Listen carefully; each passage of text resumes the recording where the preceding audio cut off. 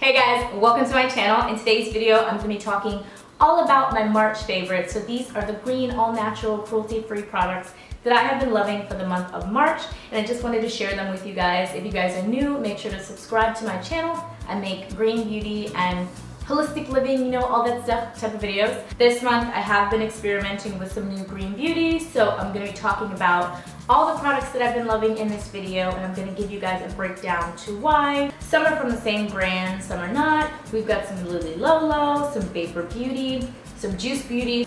So everything here is good for the environment, good for you, and good for the animals. Yeah, so I'm going to start off with my favorite products from Lolo.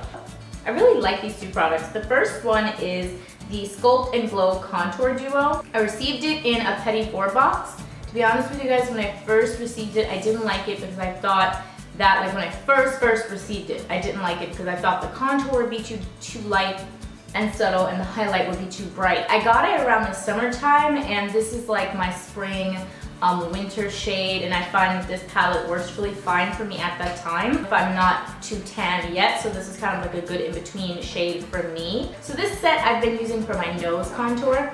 I find that it's really subtle and it mimics, so like after I've placed the concealer,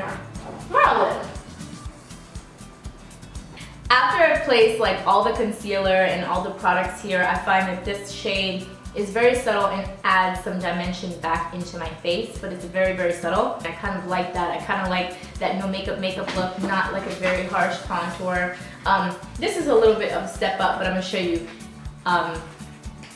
If you have a fair skin tone or a light skin tone, this is gonna be a really nice contour duo for you if you really want like a heavy, you know, nice sculpted look. If you've got medium dark skin tone, if you've got like a medium deep skin tone like me, like a tanned olive, like I'm like a medium deep neutral, I like this because it's very subtle. But different people use this palette for different things. I really want them to come out with a darker one because I think that like this is kind of, you know, like I really like it and I've been reaching for it this month, but I definitely think they do need to come out with one that's a little bit darker, because when I get tan, I still want to be able to use this because it's so simple and I love the packaging and I love how I can use my highlight and my contour. But when I get tan, I'm worried that I'm not going to be able to use this anymore. But we'll see. But Lolo needs to come out with a new one because I think this is the only one they have. They need to come out with like one more. I really hope that they do. Because let's face it, not everybody is that shade, not everybody can use that contour duo. But for those of you with tan to dark skin tones, you are in luck because Lolo makes a bronzer. I love combining this bronzer with the Sculpt and Duo set for those areas where I want a lot of contour and, you know, looking for something to sculpt my face a little bit better. I've been loving the Honolulu pressed bronzer from Lolo. It's a very nice, deep, dark tan. It does mimic the shadows of the face because it's very neutral. It doesn't leave that orangey look. It does add warmth, but in a very natural way because it kind of like mimics the natural shadows of the face. I love Honolulu. This is the darkest one that they carry. If you are a lighter skin tone, they do carry, I think, 3 other bronzer shades, but if you have a medium, deep, complexion or a tan skin tone, you will love Honolulu. The tone is perfect for me and I really enjoy it. And I really like Lolo's like minimal packaging. Like this is like awesome for me, and I just love that they, I don't know, I just really like Lolo, and I plan to try a lot more from their brand, but I've been experimenting and coming out of my comfort zone this month, so I have yeah, so I'm gonna move on with the other products I've been loving. I think I mentioned this foundation before, but one of my favorite foundations this month was the Vapour Organic Beauty Atmosphere Soft Focus Foundation. I did not like this foundation when I first started using it. I loved it the first time I used it, and then I used it again and like I had like a love-hate relationship with it, and I think it was because I didn't know the proper way to wear it. Every natural foundation is totally different, but this foundation I found it to be very oily when I first tried it, but I liked it because it was luminous and I didn't know how I was going to use it for my skin type. I mean the skin prep, I mean the setting of the foundation, and I finally got it down to a science as to how I like it. This foundation I was wearing in one of my last Instagram photos, but it's extremely luminous. It makes you look very youthful, very glowy. If you have oily skin, I have oily skin, but It hasn't been as oily. I think it is a result of my skincare routine. I'm gonna be talking about that in another video. This foundation is extremely luminous. If you have oily skin, you're probably not gonna like this, but I have oily skin and I like it because I like a glowy finish in the areas where I want my skin to kind of seem luminous. So what I do with this foundation is I set it, like I bake my face in the areas where I want it to remain matte all day, and I leave it around the areas that I want to, you know, be a little bit more luminous, like the high points of my cheeks. So I stay away from the bridge of my nose, like I stay away from letting the product settle into my T-zone, because that part is extremely oily and porous. But around the other edges of my face, I kind of let the product make my skin look luminous, and I really, really love this. If you guys want me to talk, because I feel like you guys like when I talk about coverage products and like the base and the face, what would you guys prefer? Would you guys like me to do foundation reviews and kind of like talk throughs and telling you guys how foundations hold up like throughout the day? 'Cause I would love to do that, because I find that like in green beauty, like foundations are like the first thing that we would like to switch to, because it's the largest, like the hugest part of most people's makeup routine. But a lot of you want to know how they last throughout the day, what color should you be wearing. So thumbs up this video if you want me to start doing foundation reviews, and I will start a series on my favorite green beauty foundations and concealers, and we can take it from there. And for all of you who may ask in the comments below, the shade I am in this foundation is S140. So my next two favorite products are from Juice Beauty, and it is the, I believe I just talked about this in a Petit Bour unboxing. It's the Phyto Pigments Cream Shadow Stick in Stone. This is a really nice mauve color. I have a liquid lipstick that matches it, and just like I said in the video, I have been loving it for just that reason. I like to wear this alone, just as a simple wash of color for spring on my lids, and pair it with my liquid lipstick that matches, and it's really simple, it's really cool, and I'm out the door in like 10 minutes or less. So I've been loving this for that. It's like a very mauve kind of like purpley tone that looks good on like a lot of different skin tones. My next favorite product from Juice Beauty is a lipstick, and it's in the shade Zuma. Yeah, it's in the shade Zuma, and I got this in a Petit Bour box. They've been collaborating with Juice Beauty, and I love that. I'm all about Juice Beauty. They're an organic makeup brand. They're all natural, organic.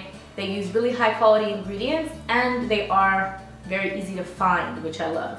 Juice Beauty sells in Bloomingdale's, they sell at Ulta. Like, you can find Juice Beauty. That's one of the reasons why I love them. So if you like something, you can actually just get in your car and drive and go get it, and I think that's really cool. So it's one of those brands, if you're getting into green beauty, you want to touch feel the product no matter where you are, you can go to Bloomingdale's, and they are also sold at Ulta. And the shade, the lip crayon that I got in my Petit Bour box was Zuma, and it's like a red shade, bright, moisturizing red. I really love it. It's not completely opaque, it's slightly sheer. So if you use a little bit, it gives you a really pretty tint. I like to wear it both ways, but whenever I want a slight pop of color, I'll usually, I've been running towards this. And I love using natural lip products because throughout the day, I always say this on my channel, but throughout the day, like, you are eating most of your lip products. So I prefer for my lip products to be organic, natural, just as clean as possible, so that I'm not ingesting those toxins throughout the day. Moving on now to the next favorites, which are from Modern Minerals. I got these two Modern Mineral products actually in a beauty box. I have the beauty box here to show you guys. It's the Bare Element beauty box. This beauty box is really, really good. They send you full-size products, and they are clean, green beauty. It came with some bath supplies. It also came with skincare products. It's just a really good box to get into if you're new to green beauty and you want to up your collection and you want to try things out and you're not sure what brands to check out. So what I favored out of the box were these two products from Modern Minerals, because I'd never tried out Modern Minerals before. And in it came the Champagne Shimmer Eyeshadow, which is so pigmented and glittery and pretty. I love, love, love this. I like using it on my lid. I like using it on my inner corners. I believe I used it in a video recently. I'll link it here. But it's a really, really awesome product. So there's that. And then the next product I've been loving from that is this Modern Minerals Love Blush.